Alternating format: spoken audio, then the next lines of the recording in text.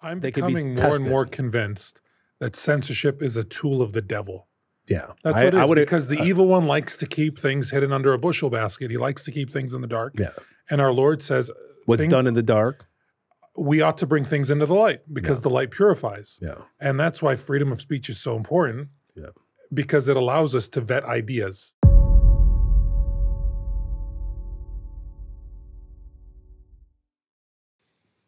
And we're back. I was gonna say, don't say it. Don't say it. It's gonna be our thing. Put it on a shirt, and we're back. And we're back. I was starting to tell the guys. Bobby texted me, so we're talking about the Eucharist today, because we're doing that sacrament series. And I text back, I'm in a ranty mood. That's not even a word, I don't think. But there's so much going on in the world. Yeah. It's like I'm gonna pat ourselves on the back a little bit. We've been a little restrained in more recent episodes, trying to do more catechetical type, educational type stuff. Things that we love, right? We're talking about the sacraments. I'm enjoying those conversations. Yes. But for some reason, I woke up on the wrong side of the bed today, and I'm like... Yeah. I wake up like that every day. Ready to well, I think it's important for us to use our faith to explore these things, because other people, if we're thinking about them, then the people in the pews are thinking about them, and our friends, our family, they're thinking about it. So how do we bring faith to that? Bless you. Oh, thank you. You know, and that's... I totally agree with you, because... I mean, it's important. We're not trying to be... I'm not trying to be... You're not trying to controversial. Be provocative for the sake of being provocative or controversial. You're not chasing clicks. But you can't, even if you restrict it, stuff still gets through. Like I've tried not to spend a lot of time on social media, but when I do go on, you see stuff, you hear stuff, headlines, news articles, stuff people are talking about in the office, at home. Yeah. And it's like, it's mounting, and just the insanity. And if you don't get to talk about chaos, if you don't let it out, it's going to explode some way or the other. Yeah. And not just let it out, but to let it out. Wow, the wind's really howling. Yeah. To let it out in the context of our Catholic faith, like to have that light and that perspective is really important for me. And try to think about it. Like that's what a dialogue is trying to get these ideas out and bounce them off each other. We don't have a script. We don't have anything written down. We'll text back and forth like, these are some stories I saw, stuff like that. But other than that, we don't have any conversations about this. So it's literally in real time trying to unpack these things that we're thinking about, that it's in the news, that impacts all of us. I mean, the election's 25 days away, something like that. So things are ramping up, and the world stage, it's, you got Ukraine, you got what's going on in the Middle East, you got what's going on with China, we got robots, you got it's like every day, like the news cycle goes so fast too. It's like by the time we catch a story, there's already 3 more stories. It's crazy. But it's interesting. It's an interesting time to be alive. It is a very interesting, and I'm very grateful to be alive now, because you get to see cutting edge advancements, but with that comes our ability to, how do we implement it? How do we use it in a moral and just way? And a lot of tension there. And is that the wind is just crazy? Is that the Holy Spirit egging us on? Is that God just coming upon the studio? I got the long sleeve shirt on. It's starting to get cold, and it's hailing and windy. Yeah. And it's today. But the news cycle is, if you take a step back and you look at it, it's like you had one of the simulation. It feels so weird. It's turned up to like level 5. It is so weird. It's so funny weird. Like every day, like if you just stop and think, like today alone, like listen to the Trump. Dude, in the last 2 months, a presidential candidate was shot at twice. A president steps down. A president steps down. A new person steps in. There's war breaking out in the Middle East again. Yeah, we got robots. Where do these robots come from, dude? They're making drinks. They literally copied after the movie I, Robot, and that doesn't end well in the movie. It's like they literally designed the cars, the taxi, and the guy from the movie I, Robot said Elon Musk stole his idea. That's how close they look. Optimus, the robots, and then even the taxi and the van. They look a lot like the movie with Will Smith. So it's like we're living in a weird. It's like every day. It's like somebody's sitting there. How can we top yesterday? Yeah, Elon Musk is sending rockets and catching the rocket that comes with the back, tower. Like that's just mind blowing. I don't think people appreciate, for the most part. No. I mean, people that know or are in that space can appreciate it. The fact that we were able not just to bring a rocket back, but to catch it the way they did. Yeah, it's like every day I'm looking at something that's just mind blowing. It's and he's your not mind getting, and he's not getting the credit that he deserves because of his political leaning. And that's part of why we want to talk about these things, is that like wherever you're at on the political spectrum, like free speech is a good thing. It's good that Elon Musk, whoever he supports, if he was supporting Democrats, like, hey, get out there and talk about it. Like, let's not censor people. Let's get the ideas out there and let them free flow. And you don't want people with bad ideas hiding, because they're mostly conspiratorial. And then people, if you start to censor them, then what do? They go underground. Then you can't see what they're up to and what they're doing. Like, let people who have bad ideas put those bad ideas out there and let those be judged by other people. Like, okay, well, that's not good. Have you thought about this? Have you thought about this? And if they're just going to attack, you can mute and block those people, but at least you see what they're doing. Like, when I get weird and worried about are people who, like, you kick them off, then they're already paranoid. So then now, yeah, they're after me. It's a conspiracy. Now they're underground because they're really paranoid. It's like you're just feeding into that self-fulfilling prophecy with these people. And then they go underground, then you know what's going on. It's like, let bad ideas go out there so that they can be I'm becoming more and more convinced that censorship is a tool of the devil. Yeah. That's what it is, because the evil one likes to keep things hidden under a bushel basket. He likes to keep things in the dark. Yeah. And our Lord says, what's done in the dark, we ought to bring things into the light, because the light purifies. Yeah. And that's why freedom of speech is so important, because it allows us to vet ideas. Yeah. We have to return to civil discourse, yes, because civil discourse allows us to have an exchange of ideas. We can't so be married to our ideas that they define our identity, because our identity ought to come only from Christ. But when we allow our ideas to define our identity, then we're manufacturing our identity different than that which our Heavenly Father has created us in. And that's the sin of Adam and Eve. We want to create the identity for ourselves. We want to have our beliefs. We want to be anchored to a reality that we construct for ourselves. And if we do that, and we allow for censorship to creep in, where we're blocking those things that make us uncomfortable or what have you, then we are distancing ourselves from the truth, and we know the truth to be God. So you're distancing yourself from God. You're distancing yourself from who God wants you to be. So, I mean, the more I see like this stuff play out, the more it's like these are the tricks of the evil one. Yeah, well, just the term dialogue, we've talked about that before, dialogos, which means having a participation with the logos, like getting it out there and talking it out. And what happens when people aren't free to talk about ideas?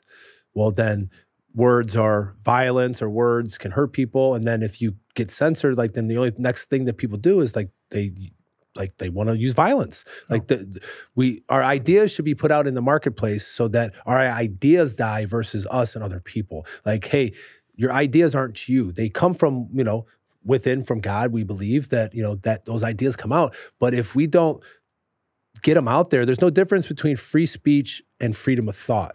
Because most of the time, most people, if you're just thinking within your head and you don't write it down, you don't verbalize it, it never really gets captured. You don't really think that much about it. But how we express it and call it out into words, it becomes actualized in how we talk about it. Same with writing. So if we can't actually verbalize our ideas with other people, it's like, how can we ever move anything forward? And it's that important, that balance of people bouncing those ideas off of each other to like, hey, maybe that part is wrong. Like us talking back and forth. We don't push back a lot, but there are some things that we disagree on and we push back. But then it's like, okay, and then it makes me think about that. And then instead of straw manning the arguments, like a lot of people now, they call it steel manning the arguments. Okay, well, I'm going to give you the benefit of the doubt. I want to try to help you strengthen your own position so I can better strengthen my position. We shouldn't be trying to just straw man, take down these people's ideas, try to say, okay, well, maybe there's something to that, or maybe I can even get a nugget out of that to help strengthen my own position, or try to help you see the faults in your own position versus attacking you as a person and things like that. And I think that's why it's important with Twitter. That's why I don't understand why so many people are upset about it. It's like, there's not a whole lot of places to get free exchange of ideas, whether you agree with them or not, just where the information could be out there. And then, like I said, if the ideas are bad, then people don't like them, or they will, and they'll tell you they're not good. But just saying, no, that you can't say your idea because I don't agree with it, it's just not American, I don't think. Or Christian, for that matter. Your lung capacity is amazing. I used to play. I used to play trumpet. I'm just looking at you like, oh, this guy's just rolling. I've been working on my breath work as well. Every morning we're doing breath work. Yeah. Are you picking up the trumpet again? I tried. I'm not very good. Because Father Declan had said something about he played trumpet in the conference, and I'm like, I was first chair trumpet. I still have my trumpet, and I was down in the basement a couple of days ago. I'm like, oh man. I was blaming the trumpet. It's the trumpet. But then I thought back, I'm like, I did get it tuned up like 5 years ago. I'm like, no, it's just me. But I've been working on my breath. Gary Brecka, you familiar with him? Breathing exercises? Yeah, I've been doing those in the morning. I do it with the Jesus prayer, you know, doing the 7 times through, where you do 4 breaths in, hold it for 4 seconds, 4 seconds out. You do that 7 times. It's awesome. I mean, what he believes and what I believe is like oxygen is how, you know, it's what's in your blood is what goes through your body. But disease is lack of oxygen. And so many of us are mouth breathers. Most people don't intentionally take in deep breaths. Say that again? Most of us breathe in through our mouth. The disease thing. That disease is a lack of oxygen, and your blood is oxygen. So people aren't getting enough oxygen like throughout their whole body. That's why he's big on the breath work. It's like the way that the body, I don't want to go too deep down the health stuff, but there is a lot of things within our body between the environment and all these different things that we take in from plastics and candles and scented stuff. We're not getting we don't breathe properly, part of it. But the other thing is the environmental factors that also helps cause it. I have asthma, so I actively work on my breathing. But it's important. It's like it's the breath of life. Like there's a reason why God, the pneuma, the spirit of God is the breath of God. Like he literally breathed into us, and that's how we got life. And it's how we inspire is how we expire, and how, you know, how those words are connected to be inspirational and things like that. It's it's an important thing. It's the lifeblood. You think about it, most of us just live breathing recycled air all the time. Indoors. You're indoors and breathing recycled air. Most people spend 93% of their day indoors. And to get to that recycled air, you're just breathing in fumes on your way to work. And you're breathing it through your mouth, not through your nose. Yeah. It's like, it's not the same thing. Like you're meant to breathe with your nose because it filters everything that goes through your nose. It filters. You're not supposed to, like mouth breather is like a derogatory term. You call somebody a mouth breather, but that's like now there's a new company. They have this. Yeah, Mike, do you still use the tape? The tape on your mouth? I tape my mouth every night, plus the strip, because I have a deviated septum. So I do mouth breathe and I snore. But ever since I've started doing that, I mean, but you feel a lot better. You feel a lot better. Everything. Yeah. Really? Yeah, and you don't got to do a ton of breath work. If you do 5 minutes a day, try to sit still and be quiet and pray and meditate and just breathe. Yeah. I was just talking to a guy because I told a guy about this last week. He goes, "Hey, I did what you told me to do." I said, "What was that?" I'm like, "Oh, because I talk a lot." So he goes, "I had to do an MRI," and he's like, "I didn't really get claustrophobic, but my back was really hurting." He said, "I took your advice on how to do the breathing stuff," and he's like, "Man, I felt great." I've been doing it every day. I'm like, yeah, because it's like now you got me. Now I'm conscious. Like, am I breathing through my nose or my mouth? I'm telling you, you don't. Most people don't breathe through their nose. I catch myself all the time, just like. Yeah, we just mouth breathe. It's easier because it's a lazy, like it's a shallow breath. We're not taking deep breaths at all. But that's also like the Navy SEALs, what they do. So that's how they train it. They call it box breathing. It's the same thing. It's like you do 4 seconds in. Yeah. I've hold it for 4 seconds and then slow down. And if you can, because it's such an involuntary thing that we do that we don't think about it because we're thinking about doing other things. But when you do slow down your breath, it helps slow down your blood pressure. You can take it down. If you got bad anxiety, you're having stress, there's nothing better than stopping and praying. But as Christians, we take our breath and match it up with prayer. Like that's what the mystics have always done. It's like you can reach these states of euphoria by practicing breath work. You know, it doesn't have to be a prayer, but you can make it a prayer and it also help your health at the same time. So check out breath work. Try it. I'm curious, how long did it take you, Mike, to acclimate to the tape on the mouth? Because I could see that being like asphyxiating. It was a little weird at first, but I mean, once you learn how to breathe, like Bobby's talking about, it's kind of indifferent. I mean, like Bobby said, we're meant to breathe out of our noses, so your body just kind of kicks into knowing how to do it. Yeah. Yeah, it's not, I don't know, at first, maybe the first 2 nights, it was a little weird having something on your mouth. There were a couple of times where I was like, oh man, I can't get a full breath. But if you just force yourself, eventually it's just gonna, your nasal passages just open up and you'll be fine. I mean, it works. Yeah. So I do it every night now. And that's cool. My luck, I'd pass out while I'm sleeping. Do you snore bad? Do you need like a sleep pad machine? I have to ask Dima. I don't think I snore.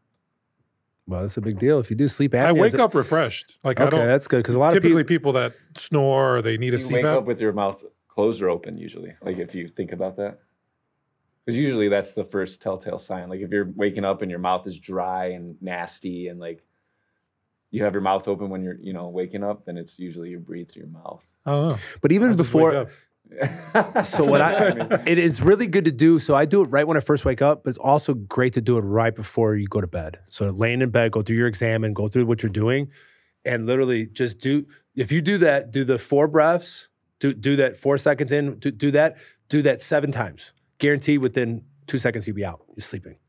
Because your body feels you're getting all the oxygen. If you have a hard time sleeping, do the breath work before you go to bed. You'll be out in 2 seconds. As soon as I do them, I'm already asleep. It's crazy how it works. It's like you get so relaxed because you're taking down your, But Hallow has a really good sleep meditation. I would do that sometimes too, but I don't make it through like the first 3 minutes. 3 minutes, I'm out. But it's like, Jonathan Rumi, like getting you to relax. Like you start with your feet, you tense up your feet. Then you let them go. You tense up your calf muscles, and then you tense it up on purpose. Yeah. And then you're like, I don't do the Hallow thing, but I do that exercise. Yeah, it works. I started in seminary, and and then it goes the same with, then doing your breath, trying to slow down your breathing, slow down your heart rate, and then boom, next thing you know, night time. So how do we get on breathing? I have no idea.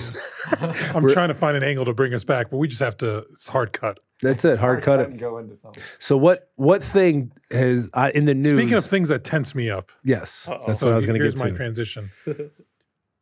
We were at church, not this past Sunday, but the Sunday before last, at an unnamed, undisclosed location nearby. Were you doing recon, or you just? No, we were just going to church, and. Dude, we just have to get better. Like, generally speaking, we have to get better at the art of the Mass. That was something that was really big in my seminary formation.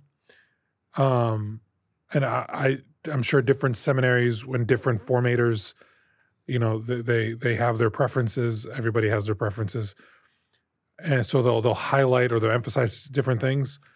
The priest that was in charge of our formation, liturgical formation, was just phenomenal. And he was really big on like the priest being the what they would say in Latin, ars celebrandi. Like he was the one that led the art of celebrating worship, because there's an art to it. It's not, there's a rubric, there's a formula that you follow, but there's an artistic perspective to the Mass. Well, that's what Shia LaBeouf. That's what Shia LaBeouf said when he talked to Bishop Barron. That's how he described it. Well, how did he do that? That it was like an art, like when he went to a traditional Latin Mass, with the one that was very reverent, where somebody went through the rubric, like it was like done, like he felt like it was an art. Like Father Maletta is really big on this, and it's something that's kind of it's infused our vision for worship here at SJE. So. His vision is, and this is something I endorse and support, it's like you want to start the Mass on a high note, right? You want the energy up. So we start with the energy solemn, reverent. You're entering a sacred space. And we have the privilege, recently we installed a lighting system. So we actually dim all the lights in the house. We dim all the lights in the church, God's house. And so you enter, and the light is just focused on the tabernacle, because that's where we want your attention. And so that's where the art comes in. It's manipulating the environment so that, like with breathing, you're using the physical world to trigger your mental, emotional, and spiritual state, right? You're awakening yourself to a new reality. So you come in this church, it's solemn. We sing the Veni, right? Come, Holy Spirit. And again, this solemn entrance into this liturgical action that as a community we're going to celebrate. And then as Mass is going to start, boom, lights go up. It's high energy, because we're here to celebrate. Right? As a community, we've been in our corners doing our thing all week. Now we're here. It's Sunday, it's Saturday, wherever you are. It's Sunday. We're here to celebrate. So high energy, lights go up, music goes up, you're standing up like David dancing around the ark. There's joy, right? That we get to crack open God's word and receive him fully in the sacrament of the Eucharist. And so there's this crescendo, ebb and flow to the Mass, yes. And so you start kind of reverent, then you build up. And then you've got the opening of God's word, right? And so you're kind of on this holding, right? You're receiving pattern. And then the priest delivers the homily. And the homily, depending on what the topic is, what the readings are, what he's trying to convey, that in itself, it's not just like this monotone delivery. I mean, sometimes, and God bless our deacons, because they don't get the chance to exercise the craft, the art, as often as priests do, and formation goes into that too, and personality. right? Because not everybody's a public speaker. You can work at it, but there's some people like they just have it. Like they have the natural ability to deliver publicly. But sometimes they'll come up and they'll just read off of a text. Like you're losing people. I mean, I can stay in it because I know what I'm here for, but you're losing people. So there's an art to delivering the homily too. Like you have to be engaging. You've got to be, you're not here to entertain, but you're here to engage. There's a difference between entertaining and engaging. And so you want to engage the people that are there. Not that this is your work, but it's through your gifts and your strengths. The Holy Spirit's working. You're allowing the Holy Spirit to work in the people, right? You're keeping them in that moment.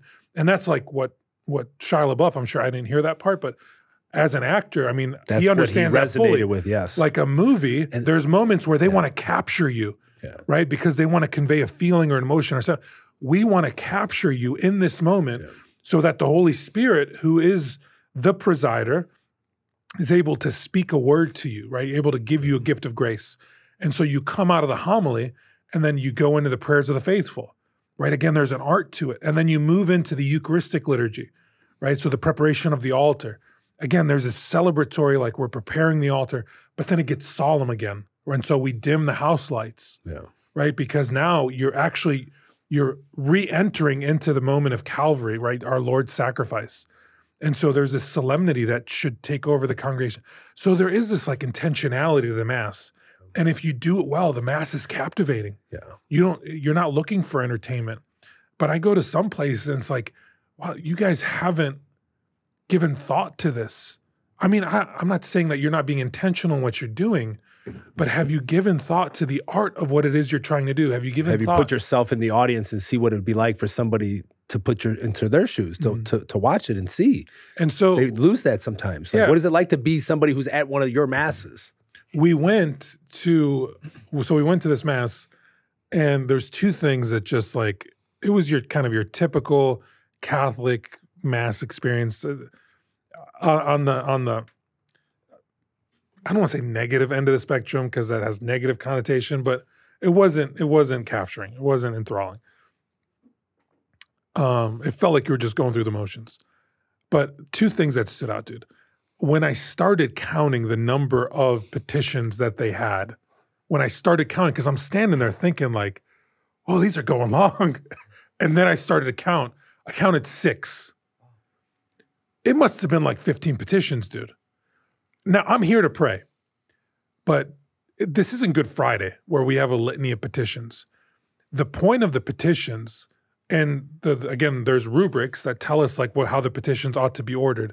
You don't want any one point of the Mass to overtake the Mass. You don't want any one point of the Mass to disrupt the celebration of the Mass, that movement of the Mass. And when you take the time to offer up 15 petitions. I mean, the person that was up there giving the petitions stopped. And you usually know it's like, okay, this is the last one because we're praying for the dead. That's as final as it gets. And then the priest started chiming in. And I'm like, oh, Father, come on.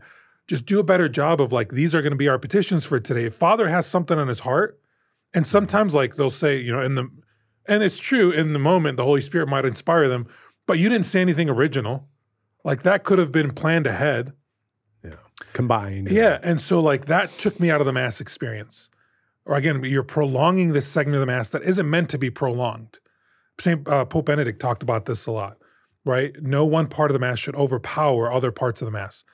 The other thing that just got me, dude, and this happens more times than not, we have to get better at the announcements, right? The final blessing isn't there to keep people hostage until you've gone through the announcements. Because, again, God bless her, this lady comes up and she's going through this, like, again, litany of announcements. It's like you're pancake breakfast here. Bingo she's this just night. Reading the bulletin to us. I'm like, it's in the bulletin. Like, and the way she was delivering them, it was just so monotone and, again, kind of stereotypical. Who are you talking to? Like, nobody's being, if you want to look at it from a marketing perspective, nobody's being drawn in and attracted to what it is you're trying to invite people to by saying, you know, she just, ladies, make sure you stop by the table and get your ticket to the, and it just went on and on and on. And I'm like, God, just give me the blessing, please. Like it shows me a sign of like they're focused on things that are not meant to be focused on. Yes, we need to have announcements and things like that. I get it. But I think a lot of churches who realize that that's not the proper time, it really does take away from the experience of the Mass, talking about secular things that are in the narthex or out there about, it's like you're making it a marketplace. It's all about buy this thing and the candy sale and a bake sale and a bingo and don't forget your raffle tickets. Don't forget Knights of Columbus are here. And it's like, I've been to some Masses where it's like, I won't go back there now. Because it's that distracting to me that somebody gets up there to talk and then they start one time the guys started giving like a little like mini homily. Yeah. I'm like, are you serious? Like he's seriously like, oh yeah, and today's this and this. I'm like, and he's going on and on. I'm talking 10 minutes, and then he sits back down. I'm like, what was that? It's like there is a sacredness to the thing. So I think SJE once in a while we'll have announcements, but for the most part, they do a weekly update. You guys do a great job on sending out a YouTube video because a lot of people, statistics have been out. I saw people want to get information. Their first 55% of people said the way that they want to receive information is via a video. Second would be an email. It's like, so like, yeah. And then you have the bulletin. It's like, I don't have to go through and read it. It's like, hey, it's in the bulletin. Like they're handing it to you on the way out. Like everyone looks through it, even though they may throw it away, but they at least glance at it, see what's going on. Again, I keep harping back to intentionality, being strategic, because you only keep attention span for so long. And I want to keep harping on, there is a beauty to the intentionality with which the Mass has developed over the years. And I'll go to like Orthodox services, Eastern Catholic services. They'll go for 2 hours, right? I'm not opposed to being in church longer, doing the things of church, being immersed in the ritual. But when you do things that are superfluous to the ritual, that takes away from the ritual, and then you use things like the final blessing to keep me captive. Because I'm not going to do like you say, the Judas shuffle out before I get that blessing. And I want that blessing because that blessing not only seals my reception of the Eucharist because it ends the Eucharistic liturgy, but that blessing carries me through. It's my actual sending out. It's the sending out of the congregation to be blessed, to go forth, to be disciples who make disciples. I mean, it has intention. But when you get up there and you just throw everything at us, well, then you're not promoting anything. You can't get up there and give us 2 pages of announcements because you just diluted your ask, right? You only have they call it donor fatigue. There's only so many asks you can make of people. And if I get up there and I give you 12 asks, I just zoned out. I don't want to be a part of this. Give me one ask. Limit it to 3. Like these are going to be the 3 asks. These are the 3 things we want people to be involved in this week. All right. And they could be reoccurring. Maybe it's like this month we got a festival going on, or we got a food drive. Next month we're serving 1,000 meals for Thanksgiving. So that's going to be our ask. We're going to make sure that people know this is where we want you to get plugged in, because it's going to be the biggest return on your investment of time, talent, and treasure. Yeah. So limit it so you're more effective. Yeah. But it's like we throw everything at people, and at the end of every announcement, it's like, see the bulletin for more detail. Well, you could have just said that at the beginning. Yeah. 2 things off of what you had said. The first one is that, so don't get discouraged if that's your experience at your local parish. If you can't get involved some way to like be on a leadership team or try to help, you can't just go and, hey, Father, that was boring and that stunk. Like, that's not nice either. There's some way to get involved, no. To reach through somehow. And I hope I'm not coming across this way. No, but I'm just really passionate about this. I know, because there are people I'm sure listening, and I know I've experienced it, where that's your parish. It's like, and I don't want to just jump ship because I want to go somewhere that's more engaging or better, like, because I have roots here and I love it here. So finding ways to be constructive and some ways to be proactive to try to help make it better. Sometimes it just starts by you just asking questions, not condemning them. Like, hey, why do we do this way? And just get them to think about it. So don't get discouraged, because some of those masses where it doesn't feel like you're getting engaged, doesn't feel like you're getting much from it, those can be some of the best masses, because you're not there for what God can give you. You're there for the right reasons. You're there for God. Even though it's boring, even though this guy drives you nuts, the announcements stink, the petitions go on forever, feels like I'm a hostage, but I'm not here for any of that. I'm here for God. Well, here's the reality, though. I agree with what you just said. Yeah, but it doesn't have to be that way. Here's the reality, though. We live in a very mobile, age, right? We said earlier, like there should be no reason for that this day and age. I mean, trying to get better. People should be working on getting better. And we're very transitory, especially our generation and below. It's older generations. They're very much tied to this is our parish, and there's a beauty in that, right? They've raised a family in this parish. They've been a part of this community. They know the people. They're comfortable here. There's a beauty there. They're the cornerstones of a community. But then you've got other generations that they have this kind of experience. Just know that they're going to pick up and go somewhere else because, fortunately, we still live in an area where it's not that hard to go to another Catholic church to have another mass experience if that's what you're looking for. Yeah. So it's to be mindful of is what I'm doing drawing people in, attracting people, engaging people, captivating people, or is what I'm doing driving people away? Is what I'm doing causing people to think twice about coming back? Yeah. I mean, and those should be real considerations. And then you evaluate what you're doing against that. It should be just like if you're in a business. I mean, not that we're there trying to run a business, but you should be thinking of it just like it's that serious. Like, are you trying to get better at what you're doing?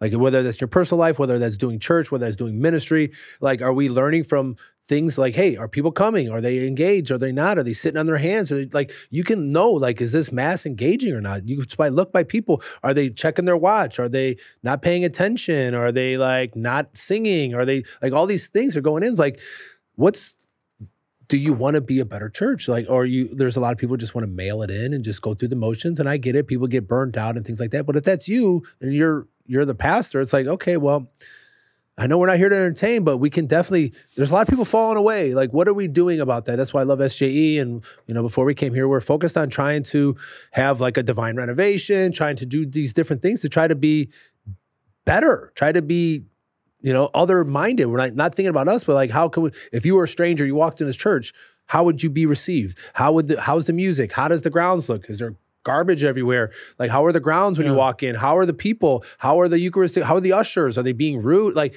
are they talking? Are they distraction? It's like all these different things. Like, but it takes intentionality to make things good, just like in your own life. If you just get up every day and just be who you are, and you're not intentional about like, hey, meeting my wife when I go home from work to give her a kiss and get her a hug and make the bed for her, or do like those things, like my marriage is going to stink. Like, you got to go out of your way to have a good relationship. And that goes same with us. They can't just take us for granted because people aren't just showing up. So the people are there. Are we putting forth the effort to say, like, we appreciate you taking an hour out of your week. I know a lot of people aren't doing that. So are we being good stewards of your time to be here? Yeah, it's for God. But at the same time, this is a reciprocal relationship.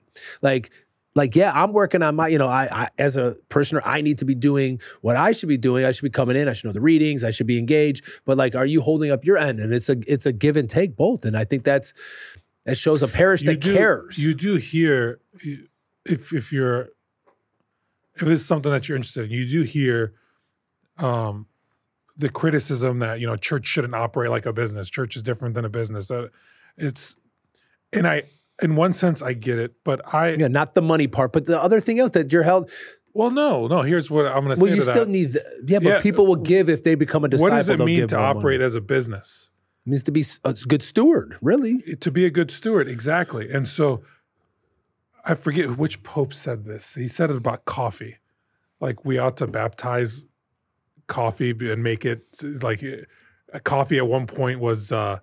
Like, this is it's a drug, it's a this, it's a that, and then he tried it, and it's like, no, we have to baptize this and take it for ourselves. Yeah. It's like that's true of anything in this world. We baptize that which is good in culture. And so business principles, if they're effective, we baptize them. We add a pastoral dimension to them, and we adopt them in order that we are more effective in mission. And so I love, like, we've talked about this so many times. I love looking at visionaries like Steve Jobs and what they did with Apple, for example, right? I got the pad in front of me and the watch on my wrist, so it's right. It's something easy to turn to. They're so intentional. If you go by an Apple store, they're so intentional by how the store is laid out. What can we learn from that as church, right? It's not that we're trying to diminish the reverence and the sacredness with which we hold the sacraments. But as an exercise, if you were to think of church as a product, because people are being sold stuff all the time, we're competing for people's most valuable commodity, which is their time and their attention, right? We want your soul. right? For Christ. But to get there, we have to compete for your time and your attention. So if you think of it, again, just as an exercise, a thought exercise, if church does operate in that capacity, then look at the intentionality with how the most successful businesses approach the most minuscule, mundane things, like the layout of their stores. You go into an Apple store, the first thing they have in every Apple store, they've got the signage, which is very clear, very crisp. It doesn't overwhelm. It's like, bam, one poster, right? They got their products right there at the front of the store because they want you to come in. They want you to start touching stuff, right? And touching stuff, it's always the smallest things, usually the phones. And then they move you up to the tablets, and then they move you up to the computers, right? They move you up to the bigger things because, oh, this was cool. And then they ladder you into the store. Oh, I'm going to take the next step. I'm going to take the next step. And it's all very intentional. Inviting. And yes, it's warm, it's inviting, it's captivating. Look at how your church is laid out. And maybe this is the church that you're in, and this is where you could offer feedback if you're not on a leadership capacity. Sometimes you walk into a church and they just hit you with everything. Pro-life poster here, vocation poster here, brochures here, pamphlets here. Most of them are dusty. That should be a signal for you that like it's not effective marketing. Just because Susan, God bless her, is really passionate about basket weaving. Susan from Parish Council? Yeah, it doesn't. That's one of my favorite Twitter accounts forever. Oh. It doesn't mean that like we have to have it at the front door. Be intentional about how you engage people, right? So business principles, we shouldn't just say like, okay, no, that's corporate, that's business. We're not gonna. And if you let that mentality seep into how you do things while still maintaining that pastoral dimension, man, we're gonna be so much more effective. Yeah, imagine if the pastor didn't perform, he got fired. You know what I'm saying? It's not that way. But I'm just saying, but what if his job depended on the fact that he gave great homilies, he was a great leader, everything was great? You know, there needs to feel like that interior pressure. Like, no, God put something more important than a job. It's a vocation. It's important that I'm in charge of this geographical region that is my parish. I'm in charge of not just the people who come here, but every person's soul. And if you took that personally, like that was your own soul, your own money, if that was your business, you know what I'm saying? If we take it that serious, like it's that serious. It's like, unfortunately, there's a lot of people who aren't taking it that serious. And people have a lot of options. Yeah. A lot of people not just leave the Catholic faith to go to a church where they feel like, hey, it's intentional. Hey, you know. But the largest group of evangelicals is former Catholics. Yeah. And what do they always say? I don't feel like I'm being fed. Yeah. No one, you know, I feel like I'm not being seen, or, hey, I wasn't engaged. I wasn't, you know. But I think that we don't have to throw all the beauty of the Mass out. We have that there, but there's a way to do Mass that incorporates, like you said, the joy and the reverence at the same time. It's not, that was the second part I want to say, is that we hear from the traditional side of the Catholics is that it's just Calvary. The Mass is just reverent, be sad almost, like you should be almost crying because you're at the cross. Like that's half of the Mass. Yes, when it gets time to liturgy of the Eucharist and we're transforming that space and the Eucharist, we should be reverent. I agree. But it's also the wedding supper of the Lamb. It's also supposed to be joyous. It's like, I've been to a lot of weddings. I've ripped my pants at weddings. I'm dancing. I'm having a good time. I don't know too many weddings where people are not smiling, are not full of joy. Like joy, it needs to be we're a both-and church. Mm-hmm. So we need to have the reverence and the intimacy. We need to have the joy and the awe, like there's a miracle happening here. Like we should be like, realize that that's what's going on. But sometimes we need to tell our faces. It's like, do you know what's going on right now? Okay, you just received Jesus. Like you should have two emotions, overwhelming joy or overwhelming like awe, like sad, like tears of joy. Like there'll be times when I receive, I come back, I'm just crying. And that's okay. But there's other times I just can't stop smiling. You know, it's like, that's the way that God comes to us in both of those. It isn't the one expression or the other. It's a both and. That's our faith. It's that marriage supper of the Lamb, but it's also at the foot of the cross. Mm-hmm. And traditional Catholics, they just remember the traditional part. And a lot of the liberal Catholics, it's just the joy. It's not the reverence. They go hand in hand together. That's the beauty of our faith. It's like, they're not exclusionary. They're both necessary. People like Mother Teresa, she spent 2 hours in front of the Eucharist, but then she used that to go out and be joyful. You know, the people who are actual saints, they were able to take the reverence and the joy together. There isn't one or the other. I'm just a joyful Catholic. I'm just a reverent Catholic. No, it's a reverent joyful Catholic, those two together, that we take God serious for who he is, but that so much so that my life is transformed and the only fruit of the Spirit is joy, love, peace, gentleness, kindness, self-control that comes with it. And if that's not happening in your life, then you need to take a step back and say, why am I not experiencing any joy? Is it something that I'm putting up? Is it a block? Because the grace is there whether you know it or not. It's the mode of, like Aquinas says, it's that the mode of the receiver is how it's going to be received. So if you're receiving and you're not receiving any joy when you come to Mass, who's doing it wrong? Is it God? It's not God. It's not God who's not in putting that grace and that joy and that love and that peace that comes through his body, blood, soul, and divinity. It's the person who's receiving it. Am I coming with the right disposition to expect that to happen in my life? This is an important part. As we're talking about this stuff, this can seem like, okay, this doesn't relate to me, but it does, right? If you're listening or you're watching, because when Jesus commissioned us to go forth, he wasn't just speaking to the apostles who then became bishops, who then work alongside priests and deacons. Their shoulders aren't big enough to carry the responsibility of the Great Commission. It's on all of us, right? That's the beauty of it. We all share in this. And again, another thing that was 100% Father Miletta's vision, we no longer call our parishioners, right? That's a common Catholic Church term. Evangelicals say members, or we don't call them parishioners. We call them parish partners. And again, it was something that existed outside of church language. It's actually a legal term, right? If you're a partner in a law firm, then you have an invested stake in the success of the law firm, right? You have a role in the law firm. So if you're a parish partner here, if you're a parishioner, if you're a member, you're a parish partner, you have a vested interest in the community. And so there are things that you can do. It's not all just Father's responsibility to make sure things go well.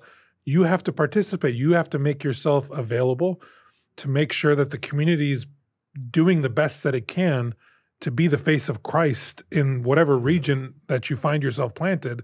Yeah. And there are things that you can do that are like low bar entry. I mean, how many times do you go to a Catholic church, you don't see a greeter at the door? And I'm not saying like a weird way, just somebody that opens the door and says, welcome. Hey, thanks for being here.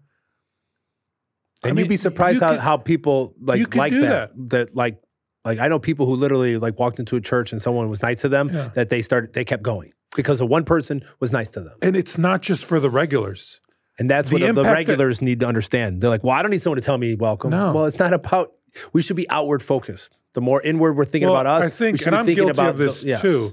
Like you don't think when you're going to Mass, Catholic Mass, that there are going to be non-Catholics there.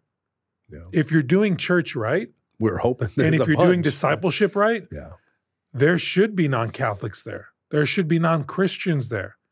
So the impression that just having someone at the door that just opens the door, hey, welcome, hey, glad you're here, thanks for joining us, doesn't have to be weird. We have to be normal, right? Being Catholic in its truest is being just normal. Welcoming them in, having somebody on the inside to just usher them through the church. Right? If you're a regular, this should be your second home. You should know where you're going. Not that you're locked in, like this is my pew, I'm going to get there early so I make sure I get territorial. No, that's not what it's about. It's about, okay, this is my home, but I'm going to be a host in this place. If I invite someone into my house, I offer them the best seat in the house. Hey, you get the lazy boy, right? You get the head of the table.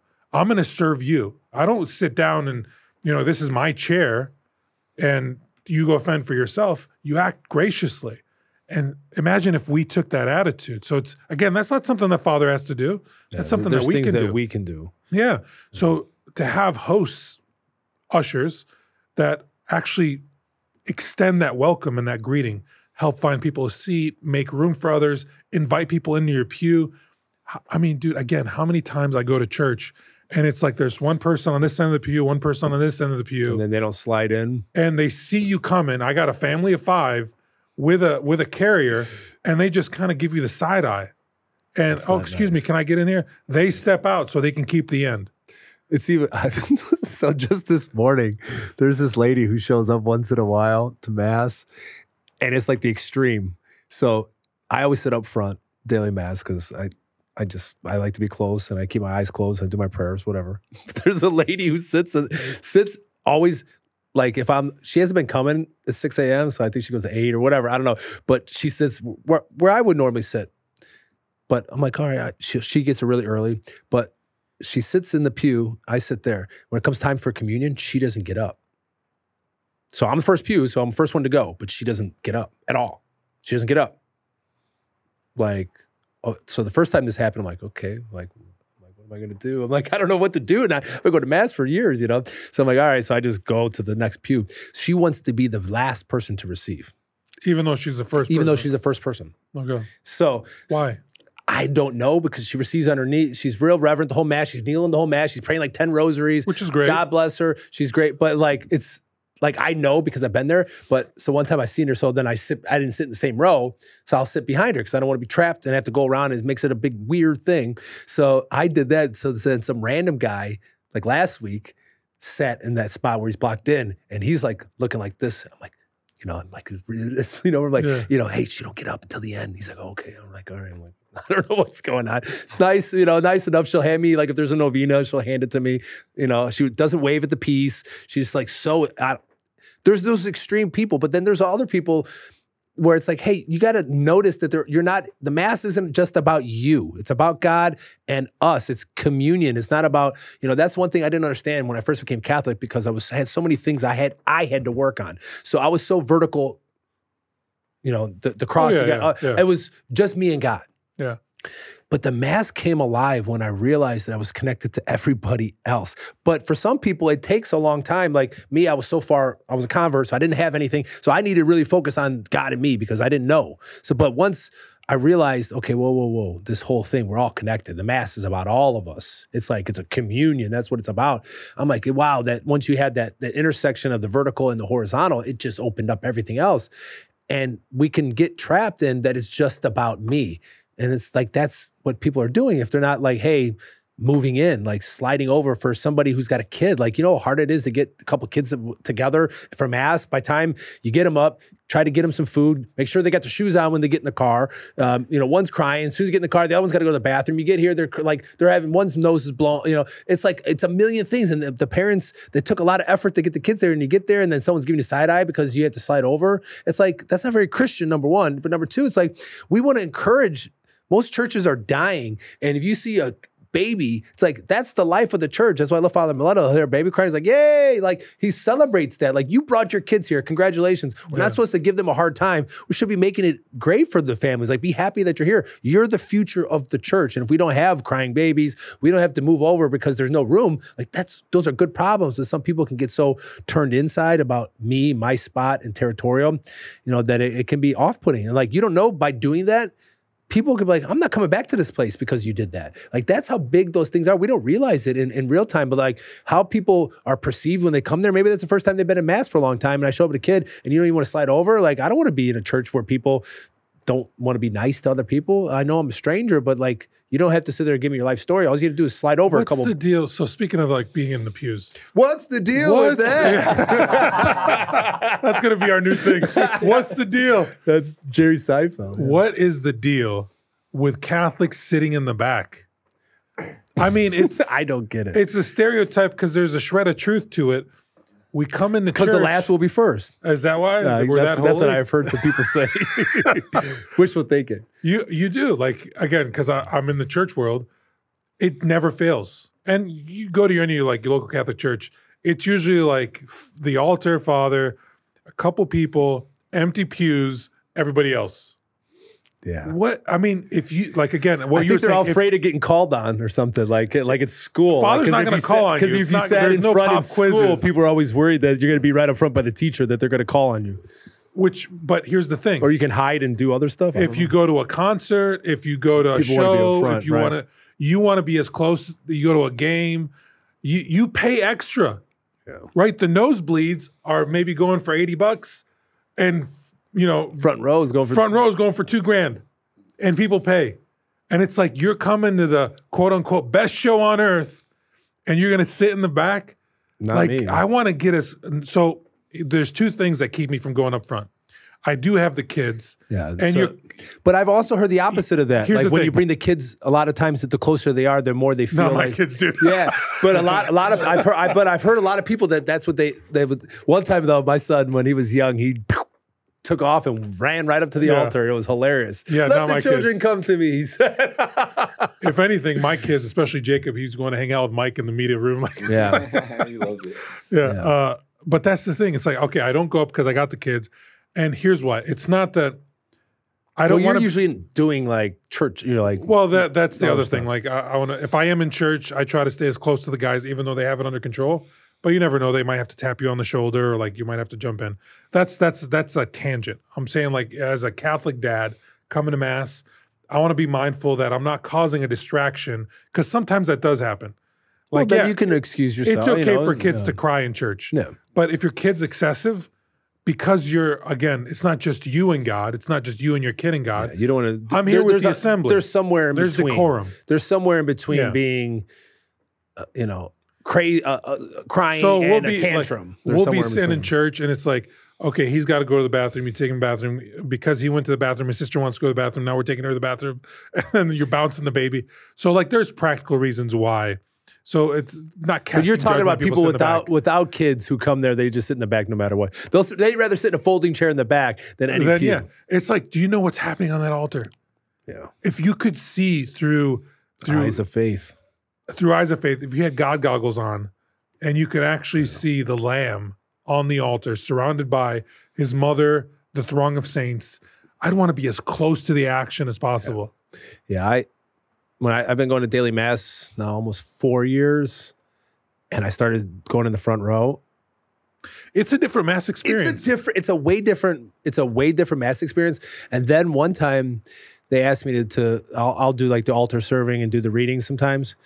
And the one time, like, they had the bells like right on the altar, basically. So I was like, this is the altar. I'm like here. I'm like kneeling right here where he's like holding, like, I'm like almost touching me, you know? I'm like that close. I was like at the Super Bowl. That's what I felt like. It was like, it's hard to explain it. But for me, as somebody who didn't grow up being an altar boy, it was like every time still I get nervous. Like they asked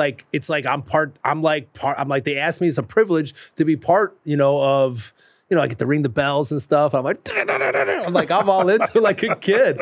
But to be that close, it's like, it's such a privilege. And like, no, he's giving me a piece of the broken hose. I get to, like, though everyone doesn't get the wine, I get, he dips it in the wine. I'm like, I want to be as close as possible because I believe, I know that that's Jesus. I want to be that close. So it's like, well, what's causing you to want to be back? What artificial barriers are you putting up? Yeah. Because that's what, are you afraid of? Are you uncomfortable? Are you uncomfortable because like we talked about last week with confession, like spiritual nudity? Are you uncomfortable because of your sinfulness? Are you uncomfortable because you maybe don't believe a lot? Like, take that act of faith, that leap of faith to like, no, he wants you to come closer. He was calling you. He wants you to come closer. Not that it makes you any better of a Catholic because you sit closer or worse because you sit in the back. But the fact is, you should maybe keep those back pews for the people who never come because they're maybe afraid to take those first ones. And you do come, that, hey, no one's going to bite you. He's not going to hit you with a super soaker up front. He's not going to, Father Miletta does once in a while do some talking and, it gets real close, which kind of can be weird, for people. I get it. But like, for the most part, Yeah. You may get on the camera, I guess, but Most churches don't have that. most don't have to worry about churches that. don't have that, but you're missing out if you've never experienced mass that close. Then you should at least try it and see. Don't be afraid. There's no pop quiz. You're not going to get called on. Maybe. Most people don't, but the kids would love it. The kids, that's what's awesome. Like when they called up, I thought it was pretty cool how the kids came out for the first communion, around the altar. That was cool. Yeah. Because they get to experience like, no, this is real. This is going to be your first communion. Like inviting them into like, no, this is a big deal. Let's make it a big deal. They get all dressed up. It's like, imagine if we took mass that serious every time, like it was our first communion, Preach on. What else is bothering you? What else is getting grinding your gears there? Well, what I know is Dima's going to love that Bobby brought back spiritual nudity. Yeah, she like that? Hey, I don't know where I got that from, but it's not original. I wish all my ideas were recycled from somebody else. Ecclesiastes, there's nothing new under the sun. Yeah, it's even if you think you're original. It's, no, I'm so saturated in watching and listening to things. I'm like, I don't know what's mine and what's there. We'll put it this way: there's not a lot of original thoughts. The people who actually have an original idea. I mean, most of it could be an idea that you maybe tweaked. Oh, a they're little rare bit. things. It's like a diamond. Yeah, there's not a why lot. they're so There's not a lot of attractive, Elon especially if Musks. They're just not. Those people are rare. They're rare people to think way differently than the way everyone else, because they're ostracized. Most people come up with a new idea. It's like, especially if you don't have a place to kind of test it out, and like people are like, oh, that's weird. Like, what? Like, that doesn't make any sense. It's like you got to get a lot of pushback on new ideas because people are gonna test it out, you know. So what else is bothering you other than what about let's go on a rant. You like doing rants? What's really got my gears was the governor of Michigan, Gretchen Whitmer. She did some crazy TikTok or reel or something with some pro-abortion activist, some Instagram influencer. Where if you didn't see the video, it's like just a short little 10-second clip where the podcaster's on her knees, and it's real sexual.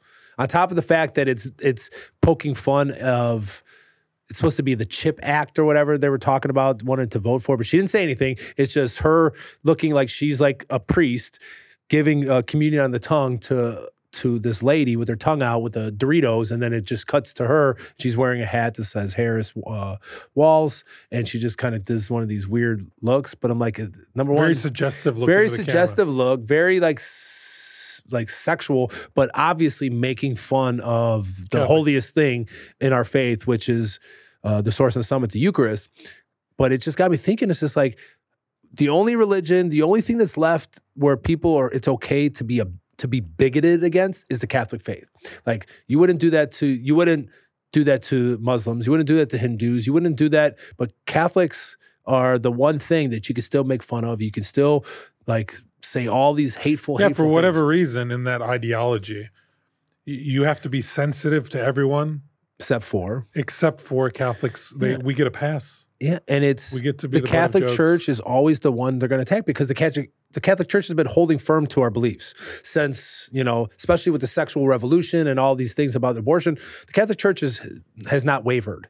You know, say you want about the church, like a lot of other evangelical churches, the Episcopalian, the Methodist, they have all caved on, you know, same-sex marriage, abortion, transgender, you name it. They're willing to compromise and to be with the world. And the Catholic Church has been there standing firm from fighting back on birth control. Like that was a big thing when Humana Vitae came out with Pope Paul VI. Yeah. Like that was a big deal. Like Catholics got a lot of like, oh, what are you trying to tell us? We can't have kids, and you're telling us none of that. So I saw that video with Governor Whitmer. None of it surprises me. Yeah, I'm rarely ever surprised, because you know the game plan of the evil one. He's going to attack that which is true, and the truth that God has revealed resides in its fullness in the Catholic Church, right? And we talked about this in a few episodes back. The Holy Father had made a comment. There are strands of God's truth because he's created us all and implanted his word in our hearts, because we're made in his image and likeness, whether or not you're Catholic, Christian, you have God's fingerprints on you. And that's something we can't escape. So there is truth that exists outside of the Catholic faith. Within the Catholic faith and church exists the fullness of truth, and that's what the evil one wants to attack. So he uses the things of the world to attack us, to deride us, to belittle us, and that's why we're the last acceptable bias, and we always will be. But when I see stuff like that, I'm not surprised. Am I offended? Yeah. I mean, you don't offend that which is sacred. Yeah. Am I surprised? No. And there was a pushback, which wasn't even smart politically, because a big deal of, you know, getting Catholic voters. Like this isn't like she represents Michigan. It's a swing state. It's a big deal. It's like the timing. Like then I try asking these deeper questions. Like, well, why would she do that? It's not smart even politically. Like they're courting all these Catholic voters in like Pennsylvania. There's like 700,000 voters they're trying to swing. It's like why? Like why? Even like if they're not even smart politicians, it doesn't make sense. Yeah, pride is so strong. Yeah, we're blinded by our own pride. Maybe that's what it is. But it doesn't. It's not smart politically. It's not. But when you think your ideology is that which is true, even though it isn't, you can be filled up with this false pride that causes you to do these types of things that you're blind to. And you're your own worst enemy in that regard. And so the attacks of the enemies, the attack of the evil one, it's first and foremost, it's subverted by the cross of Christ. It's overcome by the cross of Christ, but it's also by their own weakness, which is pride, right? They are their own worst enemy in that regard. And so they'll do things like that they think because they're in their own bubble that, oh, that's smart, that's creative, oh, that's going to be it's going to be viral. But when it gets out in the world and it's brought into the light, that's why censorship isn't a good thing. Yeah. When it's brought in the light, all of a sudden there's this backlash. And we see things. Bishop Barron did this really good. What was the issue that there was a fake apology? Oh, about the Last Supper, the Olympics thing. Oh yeah, the Olympics thing. Governor Whitmer did the same thing. This fake apology. It wasn't even like, oh, I'm sorry that it offended you. Yeah, it was like, no, it was actually about. It was a coincidence that it mirrored the Communion Act. It was really about this CHIP Act. Nobody knows what the CHIP Act is. Everybody knows what communion is. And no one thinks like Doritos like a chip. You would use like potato chip if you're going to do that. You know, like a Dorito is not like, yeah, it's a chip, but I wouldn't use that as a chip. I'd use like a barbecue chip or a plain potato chip. That doesn't even make sense. Yeah. But these false apologies, like, no, I'm sorry, you got to do better than that. You got, if you're going to be prideful enough to fall into that kind of trap that you've set for yourself, to get out of it, you actually have to show. We talked about confession last time. You have to show actual contrition. Hey, I'm sorry, I screwed up. I didn't mean to do that. And issue an actual apology, or else it's just fake. There's a lot. There's just a lot of that. I really would like to do maybe do some short segments and go through. I know Katie and I were talking about doing it on the Catholic Couple, but just going through some of the stuff, because we should be kind of trying to warn people and letting them know, like, there's that new movie that's coming out called Conclave.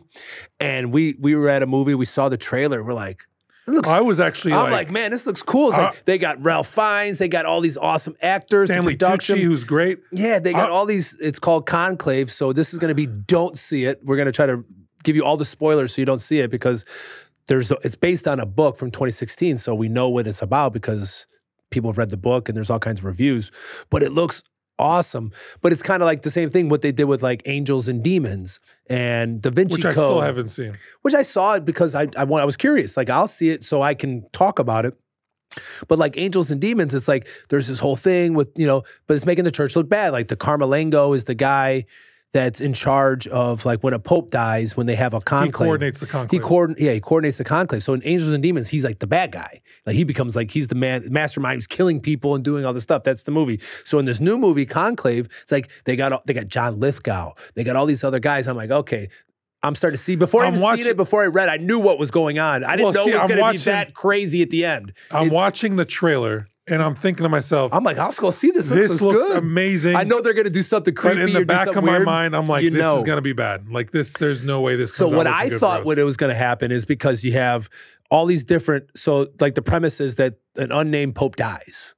So kind of like when John Paul I dies, there's this, it's always like a palace intrigue because story. 33 days. 33 days. Was he poisoned? Was he poisoned? Yeah, all this kind of stuff going on. So that's kind of how this is set up. And this actually happened. This actually happened. So it's like, oh, this is how this is set up. And then I'm thinking, okay, so what are they going to do? They're going to do, traditional guy, bad. This new progressive guy, good. And then there's someone in between, like, working it. Like, so that's like par for the course. Like, that's how Hollywood is. They get all these actors to come out. John Lithgow, That's how lame the storytelling is. That's how usually lame.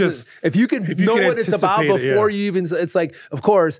And it's like, okay, so I could get that. Okay, cool. Like Pharisee, the guy's like a traditional guy. He's like real super, Pharisee guy. And the other guy just wants to bring hope and change, And then there's outsider comes in out of nowhere which in the story, we're giving you all the spoilers so you don't see it, because I read reviews and I read the synopsis of the book. So then here comes this outside person who became a cardinal, not the normal way, not the way that you can, which you have to publicly announce that you're a cardinal. So when he was dying, they found a letter written by the Pope who died that said, this guy is a cardinal. So then they let this guy in. He's from Kabul, Afghanistan. So he gets into the College of Cardinals and he's part of this conclave process. And of course, he becomes the Pope. This guy wasn't even supposed to be a cardinal. And of course, drum roll, he's intersex, transgender, really a female. Like, who would have thought? Who would have knew? Like, of course, it's like, I didn't think they're that crazy of like, but I want people to know, like, this is what the movie is. It's not about the Catholic Church. It's about they're trying to push an agenda on people that traditional people are bad, priests can be women, intersect. They try to use these weird little. Was this person a priest prior? Yeah, and the Pope that died knew. So, and they really wanted him to be a cardinal, and then that's why it all happened. And there was a lot of like, going back and forth behind the scenes. But it's like, talk about jumping the shark. It's like, I knew it was going to be like, hey, these traditional guys are bad and these guys are good. But really, has female genitalia. Like, that's the whole thing. It's like, I mean, come on. It's so lame. It's so lame and stupid. So here's where so don't waste your time. It makes it even more lame. I told you this. When you actually look at the history of the Catholic Church, right? There's so much scandal. Cool story, like real stories you can tell that are true stories. I wasn't going to say cool, but like when you talk about scandal. Interesting. I don't know about cool, but interesting, yeah. And I'm not even talking about like the last 20 years or so which is Benedict tragic. Stepping down, they can make that look kind of, is the banking controversy. And like there's all that kind of stuff. You can tell real stories. We actually, in the history of our church, we had a pope unburied the previous pope and put him on trial. Put his remains on trial. Yeah. Like we get some cool stuff. That's cool. We had a pope that resigned. That's pretty cool. Yeah, we had a pope that resigned whose successor imprisoned him. Like there's stories like that. So why do I say that? Well, first of all, we are a church that was instituted by Christ, that's protected by the Holy Spirit, but that's run by men. And so it's amazing. And it's been fallen from the beginning with Judas. Let's put it in context. Yeah. The first bishop, one of the first bishops who knew Jesus, betrayed Jesus. Him, period. And so because men and women are involved in this, there's always going to be scandal. There's always going to be falls from grace. There's always going to have that. We're never going to escape that. It's never going to be perfect here. And so we should never expect it. We don't have to go too far into Hollywood to find interesting and intriguing stories. And here's what the actual stories reveal to us. If we were just built on the backs and efforts of men, we would have crumbled a long time ago. That's the just good like news. Civilizations that came before us. Yeah. The fact that we're still here millennia later and going strong is a testament to God and gives glory to him, because without him, this would have crumbled. Yeah. So the fact that we can have popes unburying popes and all these things that we just talked about, these ridiculous things that have happened and that will continue to happen, and yet we're still here. It's God that's guiding this ship. It's God that's keeping us strong. It's God that's moving us forward in the future. And it's God who wants us to look back. So the conservative isn't bad. It's the same God that inspires the progressive who looks forward. Like it's that tension of that both and they need to work together. Yeah, that keeps the church strong. And so these stories are just ridiculous. Yeah. There's plenty of actual stories that they can use. Oh, there's plenty of stories. But it's not just the people from within. But if you tell the story. Look at all the enemies outside the church. Like there's a lot of stories, like there was a story of a guy who wanted to become Catholic. He said, whoa, before you do that, go. He's a businessman. He's going to go do some deals in Renaissance time to go to the Vatican to do some business. He goes, whoa, don't convert yet. Go there and see what's going on first. And he comes back. He's like, no, I want to convert. He's like, you seen this? You seen this? He said, yeah. He's like, there's no way that this church could still be standing if it wasn't divinely inspired. So, it's like we survived the Romans, the Napoleon, Hitler, the Russians, like the invasion of the Huns, fall of Rome. Like I mean, just go through history. Islamic conquest. There's a million things that is still standing. It's supernatural, period. Amen. Like just full stop on that. Dima and I showed Dima, we watched Remember the Titans yesterday. Oh, okay, great movie. Which is like a phenomenal movie. Such a good it's great. movie. It's on Disney Plus. Yeah, that's where we saw it. So we watched Remember the Titans, and then afterwards, Dima's not really big on stand-up comedy. She likes some stuff. Nate Bargatze's pretty good. He's funny, yeah. Sebastian's got some good stuff, Maniscalco. But, I love Nate Bargatze's stuff. Like, I'm on a rabbit hole. The only two funny skits that Saturday Night Live's had in the last 2 years was Nate's stuff. The George Washington. Oh, my God, those are I've watched them like 5 times. I can't Have you guys seen these? Yeah, well, the first one the first one he did was about words, and then the second one was the first one was about numbers. The second one's about words in the English language. Oh, it's so great. Please, if you haven't seen those, finish the podcast and go watch those. Yeah, because they're and it's clean. He's a clean comic. Yeah. The funniest part was about he's like, yes. And because they're going to win the revolution, and he says, yes, and we'll have 2 names for animals, one for when they're alive and one when we eat them. He's like, so cows will be beef, pigs will be pork, but chicken will be chicken. He's like, sir? He's like, yeah. He's like, because all these crazy things about the English language and our numbers and how things are crazy. It's just good, clean, fun humor. That was great. So you're watching the stand-up. Sorry. So yeah, where was I going with that? Oh, Shane Gillis. Oh, he's funny. I love Shane Gillis. He's not clean. Just full disclaimer. He's a maniac. Yeah, it's something you watch with headphones on, especially if you have kids around. But he had a skit about Remember the Titans, and it's about racism, like how they introduced blacks into college or high school sports and college sports. And he goes, well, people think that things are bad when it comes to racism today. You know, this country fought a civil war, like where the North had to go down south and just shoot racism out of the South. It's so good. But it's like, it applies to the church. Like for people that get nervous about, you know, Pope Francis or what he's saying or what's coming out of the Vatican or the state of the church today, we're closing churches, this, that. Like it's been worse. Know that. A lot worse. It's been a lot worse. It's been better. There's times when the church has been better, but the church ain't going nowhere. No. And if you get worried and anxious, are you placing your trust in God? Are you seeing him as the one behind the church moving the church? Yeah. Are you placing the power of men who we're just, I mean, Ecclesiastes says we're just mist in the wind.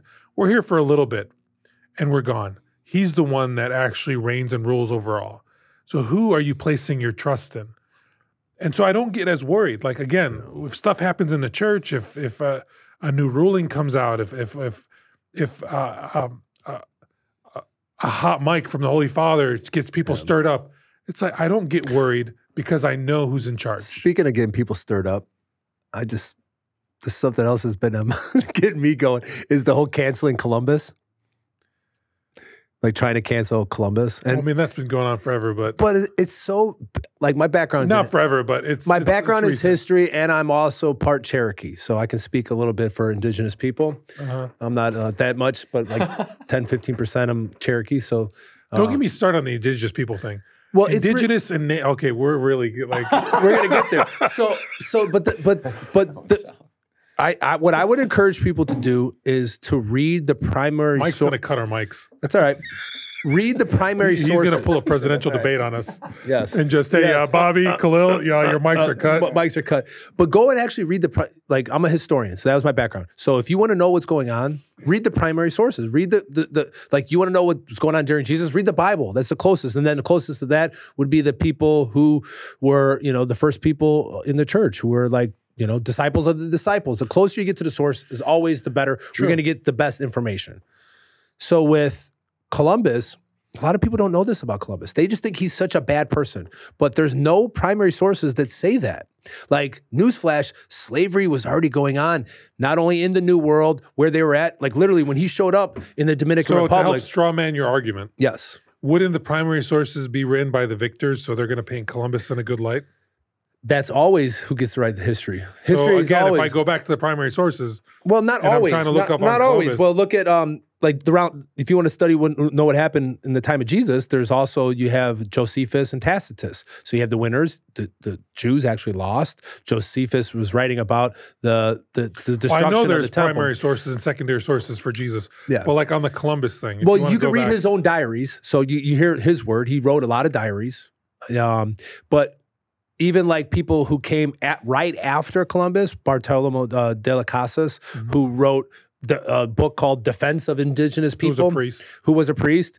He said, really, the atrocities didn't start until like 1504, where people started to do worse things. But when Columbus showed up in the Dominican Republic, the people that were on the island were the ones that gave him slaves, and he took them back to Spain. So like he didn't go round up people. Like there was already slavery going on for thousands and thousands of years. That was the norm everywhere. It was the Christians mostly the English were the first one, Wilberforce, were the ones who started to literally not trade with people because of slavery. They were trying to abolish slavery. Christians abolished slavery, period, and stop. The second thing about Columbus, what a lot of people don't know, is that he wanted to he wrote letters to the king and queen to take some of the money from the gold that he wanted to use that to take back Jerusalem. Like that was like one of his main things. He was a devout Catholic who literally went there to spread Christianity. He wasn't going there to try to find the new world. Like they didn't even know. Like he had an idea of where he was going.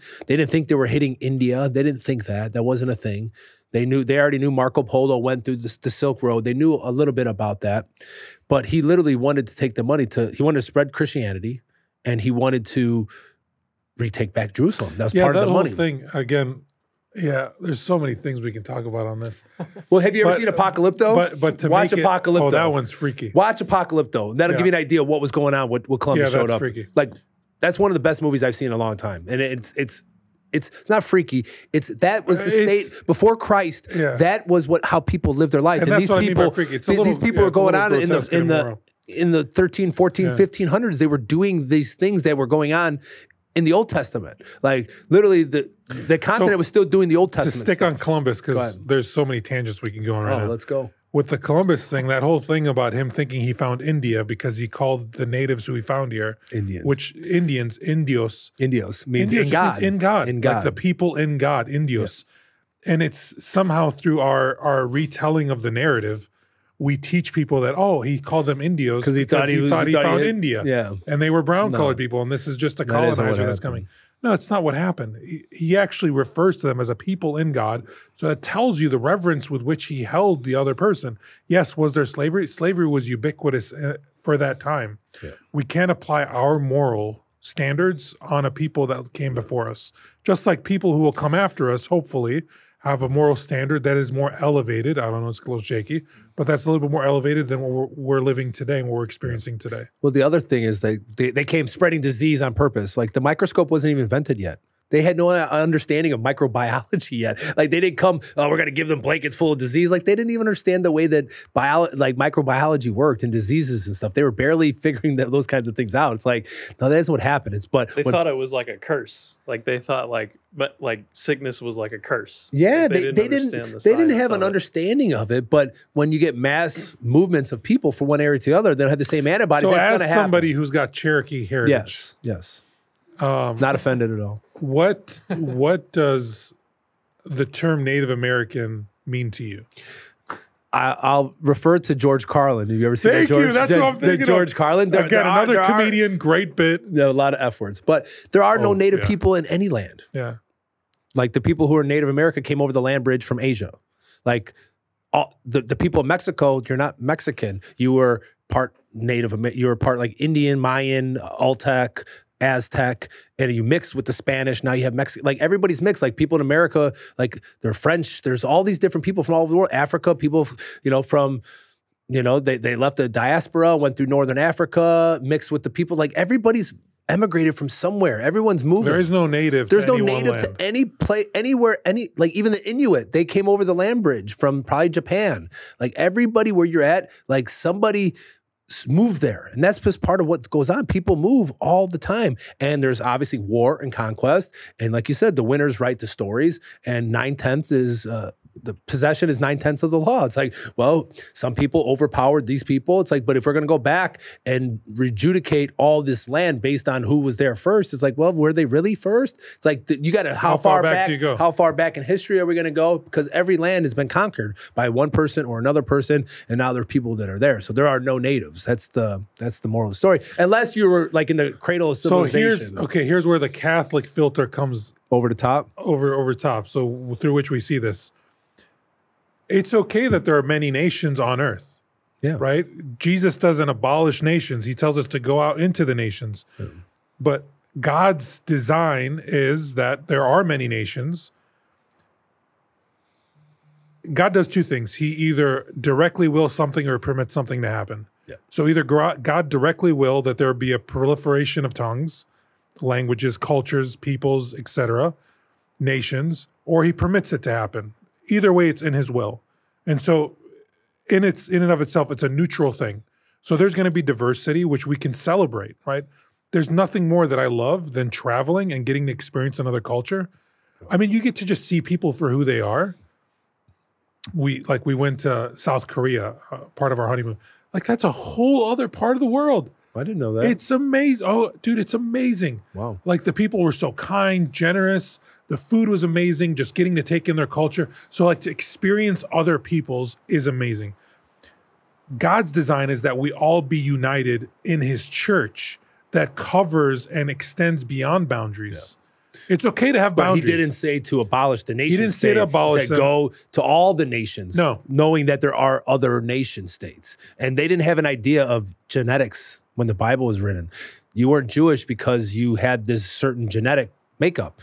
You were Jewish because you abided by the commandments. Because you were circumcised, you celebrated the Passover. You were part of the people because you practiced what they worshipped. That's how you became and Jewish. so that's God's and that's design. With Christian, doesn't matter where you're at. In the plenitude of nations, we are united in him. Yes. We aren't united under a constitution. We aren't united within boundaries. We aren't united because of a creed outside of that which we profess, a faith in a God that's created us. Yeah. And there's something beautiful about that. And so I lament when you hear like, oh, they were just coming here to force people to be Christians. Well, no, it is in the Christian's nature to want the best for other people. Yeah. Not by force. You can't coerce somebody into Christianity. That isn't how it works. But we're called to share the good news. Yeah. We're called to invite people into a relationship with the God who made them. And yet it's gotten, again, looped into this narrative, just like with the Indian thing, into this like colonizer narrative. When in fact, Christianity came out of the Middle East. Christianity was in Africa and spreading before it even made it to Europe.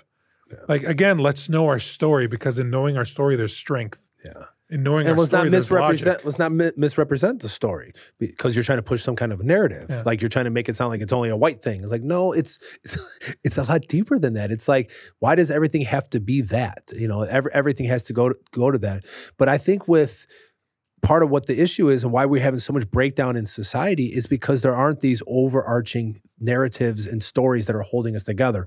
And when the gospel holds every tongue, every nation under, because everybody's made in the image of God, there's an overarching thing that's holding us all together. Same within your nation state. You got laws, you got borders, you got language, you got culture within South Korea, or you're in America, or you're in Jordan, or wherever you're at. There has to be something to hold everybody together. It's like we're Roman Catholic, it's different than Byzantine Catholic or whatever. There's language, culture, practices, and laws. I mean, that's what holds people together. But God never says, let's abolish the nation state. Dude, we do I just realized right now, I'm laughing.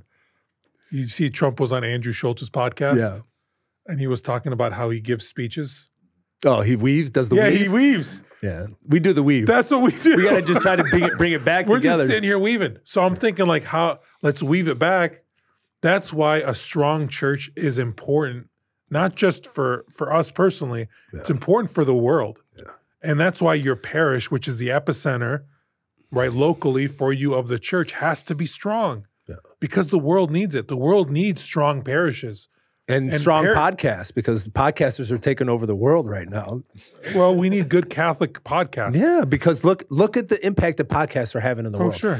Trump and Kamala, I mean, now, because the people are they going on Rogan? They're both supposed to, but I don't think Kamala. Is she supposed to? I think she wants to. She said that they offered it to her, but do you think she's going to sit down a 2-3 hour unscripted? She just did a Univision, like local, like, what do they call them? Town hall. Yeah. And Univision zoomed and turned around, and then you see the camera, and it's got a teleprompter. So all the questions were scripted, and she's reading from a teleprompter in a town hall. Like, you know, it's kind of weird. So do you see her sitting down with Rogan, who's not going to like give her the questions? Is not going to, you know, he's Rogan. He just does. But look, Trump. But to be honest, she was on Call Her Daddy, I'd love for her to be on Rogan. I'd love for him to be on Rogan. Because it should be 3 hours of asking tough questions. I just want to know what you have to say. Yeah. But then, you know, you look and see one side is open to whatever. Ask me anything. Like J.D. Vance every single day is going on, you know, hostile interviews. It's like every candidate should have that same scrutiny. I want to know what you actually believe. Like, hey, what are your policies? Not what's wrong with Trump, not what's wrong with Kamala. Where do you stand on this? Where do you stand on this? And like, not like, well, I was born in a middle-class family and I was on a farm, whatever that may be. Like, let's get to the brass tacks. Like, what are the things? I want to hear you talk and think. Like, you're the leader of the free world. You're going to be the leader of the free world. Can you put together a thought and like articulate what it is that you believe? You're literally representing us, we the people, to the rest of the world. Like, if you can't do this to like, dude, a carton of eggs at Aldi's $3 now. What are you going to do to make that come down? Like, that's what I care about. You're messing with my gains. You're messing with my gains. Messing with my gains. Make groceries affordable again. I mean, it's crazy. I'm like, go to the grocery store with $100, see what that gets you. Like 2 bags of groceries. You know, it's crazy. And I know it's not just about economics. I mean, we can debate politics back and forth. We obviously lean more traditional, which is fine. You can vote whoever you want. We're not telling you who to vote for. We're just giving you our opinion. But podcasts have been a big part of this journey because a lot of people aren't getting, the only people who are the boomers are getting their news from Fox News, CNN, MSNBC, and maybe 257 doing their local news. Sean Ryan was the #1 podcast on Spotify? Yeah, because he How did that happen? He had... Good for him. So look at Trump. Trump went on Sean Ryan. He went on Andrew Schultz. He went on Busted with the Boys, went on the Nelk Boys. He went on... Ivanka was on Lex Friedman. Like, they're going on all these where all the people are at. Like, most people who are our age are listening to podcasts or YouTube channels. And now Kamala, she did Call Her Daddy, which is like a What's sex, gonna be sex so podcast. Let's maybe as we're wrapping up, we didn't even talk about robots, dude. Next one. We're not wrapping up anytime soon. I got another podcast to do tonight with my wife. She's gonna be very happy. What do you think comes after podcasts? Like, nobody knew podcasts were going to be a thing 15 years ago. Well, part of the Have you guys seen all this like in real life streaming stuff? Yeah. I feel like that's kind of coming up next. Twitch. Twitch. It's just going to be like in real life. Like, you're going to sit and watch me live my life. It's going to be like Truman Show. Dude, there's a movie It's like Truman about Show. that. That's so weird. Truman Show. There's a movie about that where like I think what's her name? Emma Watson, I think. It's that the movie The Circle, where she goes fully transparent. Yeah, I saw that. Yeah. That's I mean, people watch podcasts to like connect, right? Like connect with that person, learn something, of course, if it's a learning. I don't understand that. Help me understand that, because I'm not into that stuff, but I'll get like little clips of it. Like, they just sit in front of a camera, so and like live their life. Like, it's just following them around. It's just on all the time. The camera's just on, like while they're like if they're cooking whatever. dinner and they're just talking. They're just like living their life with like on a live stream. Yeah, it's like you're. and that's gaining traction. Oh, Twitch is big. Yeah, like huge. And you know what most of it is people playing video games.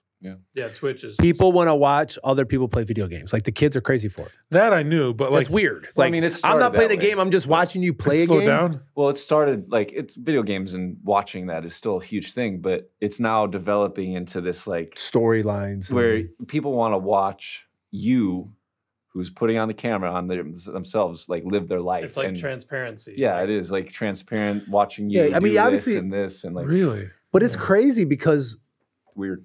it went from, there was such, the bandwidth had to do with like, that's why they like most arguments, they never get flushed out because it was like, you're in a 3-minute segment on, if you got on, Fox News, or if you're a stand-up comedian, you got on Johnny Carson, you got that 2-minute clip, you were like, changed your life. But now the bandwidth, YouTube's made it free. Everybody can put anything out anytime. Like, now, if you're good and you're funny and you're captivating, you got good editing skills, you can get out there. Like, before, it was like such a tight That's niche to get different in than what there. they're talking about, though. Why in the that's like- world people- would I just want that's to watch just- somebody people are- live their... Well, if there's somebody who's like I think it's weird, interesting. too. I Oh, think- it's super weird. yeah. But if somebody's like interesting, I can see it. But if someone's just playing video games, I don't know. But people want to live, plus people are living vicariously through other people because they're afraid to leave their house, or they don't have friends, or they just want to be somebody else. They like to live vicariously through other people. I don't get it. Hopefully they're not getting that here. Hopefully we're having some fun, We're some trying to provide arguments, some and providing some value, some education, hopefully. So my YouTube algorithm on Shorts, if you were to go through my Shorts, it's usually like lawn and garden stuff. I'll get always Catholic stuff will come up, or like Christian debate stuff. All that stuff comes up. But something that'll pop up, and I saw it, like I like got sucked into it mindlessly. It was somebody just crushing chalk. Oh, wow. Like, they were just crushing ASMR. chalk in their hand. It's ASMR. It was nothing. Like, the whole shot, Mike, was just like they were crushing chalk. Okay. And I'm like, I'm watching it, and I didn't realize I was watching it. And then I caught myself. I'm like, am I really just watching somebody crush chalk? So I clicked on their channel. They had 27,000 subscribers, and all their videos was just the same, them crushing chalk. And I'm like, what does it say about people? That they've got 27,000 subscribers just crushing chalk. Was the audio of it like really? No, it wasn't. It wasn't like ASMR. It was just like literally. Just crushing chalk? There was another channel that came up. Somebody's just polishing a rock. They've got hundreds of videos of them polishing the same rock. And they'll polish it like a day one of polishing the rock. And they'll just like scrub the rock, polish it, and then they'll put it down. You don't see anything but the rock. And I'm like, it's not Dwayne Johnson, it's an actual rock. I saw, the actual rock. Yeah. And I'm like, people, and that one had like tens of thousands of followers. Well, what does that say about us, dude? Well, I think a lot of the other videos that are really big are people opening stuff. So we're real consumeristic, capitalistic, like kids, like the kid Ryan's toys. He just opens up toys, and like kids just watch him open up toys. He makes like $27 million a year just opening up toys. Like literally, it's one of the biggest YouTube channels. That's what they do. How was that kid's mental health and well-being? Well, he's great. He makes $27 million a year, but like that doesn't mean anything. But all it does, all the kids want to buy these things. They give them free stuff. They open it up, so every kid wants those things. What kind of adult is that person going to be? He's going to be a rich kid who's going to do whatever he wants. Money aside, like what does that do to the kid? But that's what's doing it on the bigger level. It's training people to want more, to get more, to do those. I agree with you, but I care about the person. It's like, what is that? I think podcast, why it's good is because we never had this opportunity for people in long form to flush out ideas. That's why I'm hoping that Trump and Kamala go on Rogan, because it takes sometimes to get going and to get your thoughts thinking and to bounce them off other people to actually know what you believe. After I saw Rogan and The Rock, speaking of The Rock. Oh, that seemed real. Rogan, well, because they had beef and they never even talked about it. Well, here's the thing, though. Rogan was really... He wasn't challenging. He wasn't because they got a workout in beforehand. He gave him some... Still, I mean, he's working out. Well, that wasn't the reason. No, they worked out together. And it was very unlike Rogan. Usually he's the one asking questions, just listening. He didn't turn it into mushrooms? He spent like 90% of the every conversation somehow gets turned into mushrooms. Like no matter what he can be talking about. Yeah, but what about mushrooms in the cross? So if he does have them on, I hope he doesn't do that where he's just talking the whole time. Well, he's done good with he had Bernie Sanders on before. He had Tulsi. He had... just this week he had on, who did I just watch was good? Oh, my favorite one so far, what I'm really going down the rabbit hole with. Those two doctors? Yeah, Dr. Casey Means and Dr. Callie Means, because that's the most important thing other than our spiritual health is our physical health, because obviously, the statistics coming from that, just that shows that 70% of adults are pre-diabetic, or diabetic or obese, 50% of our kids. Autism now is 1 out of 36, 1 out of 22 in California. Young adult cancer is up 79%. And their big push is the guy Callie Means is who hooked up RFK and Trump together because they're on this platform to want to make America healthy. And that's been a big thing for me. Like in my house, we got rid of everything. Like I've been on this kick for a while. Like I'm drinking out of stainless, like no plastics, got rid of all the plastic Tupperwares, all the the nonstick pans, everything stainless steel. Got rid of all the the plastic spatulas. Getting rid of like my kids now know like hey can we get this? They're looking at the ingredients. Even these stainless things have plastic coatings on the inside. Everything does, but there's certain things that are. This is a little bit better than that's Dale's like, but it does defeat the purpose. I just out of the cans on the inside. Yeah, that's what they do. Yeah, but there are some things like burning candles inside is bad, like spraying, there's some things that are going on in the world. And if people can't see that people are not very healthy, like where I work, like they're all people, the food is like, there's over. You know who I want to talk to? Now Bobby and I are really just. Oh, we're getting going. We've lost about all structure. Yes. Yeah, we probably should wrap this one up. Yeah. We can who's that priest? That's like, he was at Mr. Olympia. Oh, Father Capo? Capo, that's who it is. Yeah, he was at Olympia, yeah. He looks like an interesting guy. Yeah, you know who else we could probably have on? I'd love to talk to him again. Father Rob Gallia. Yeah, get him on. Were you here when he came to the parish? No, but I heard he was good. Yeah, he's fun. And he's got his own podcast if you guys want to check him out. Icon. I think that's the name of the podcast, but it's Icon Ministries. So I think he does really like Catholic influencers or something in his podcast with two women. Yeah, that's right. Yeah.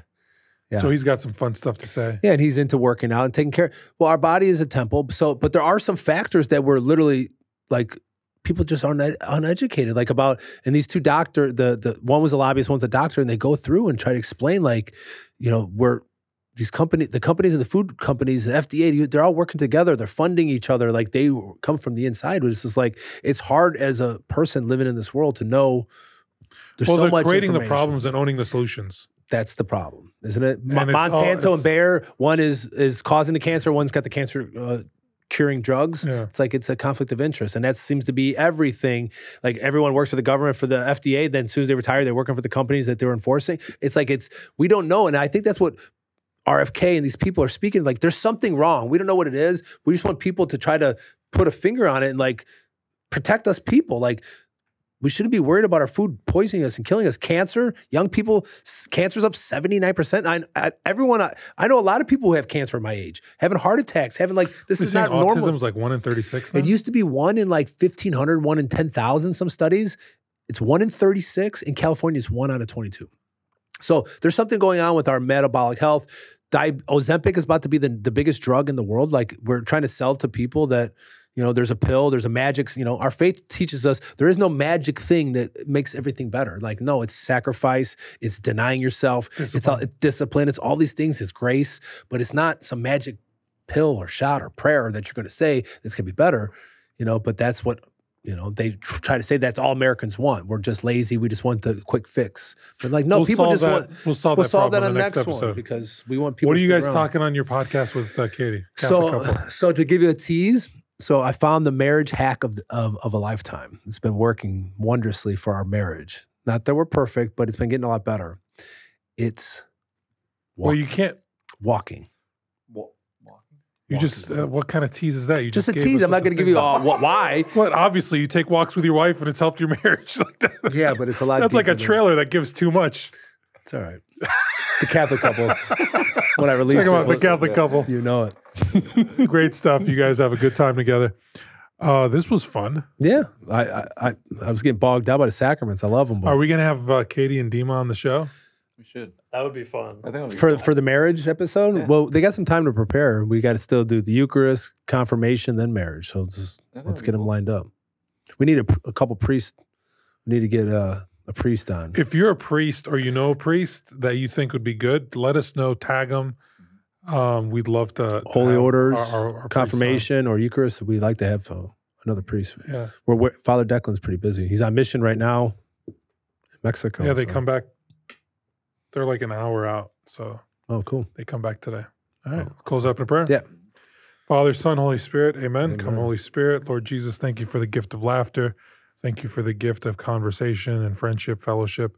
Lord God, we wish to glorify you through all that we are, say, and do. May we be icons of your Son, in whose name we pray. Amen. Amen. Father, Son, Holy Spirit, amen. Thanks for watching. Take care. God bless.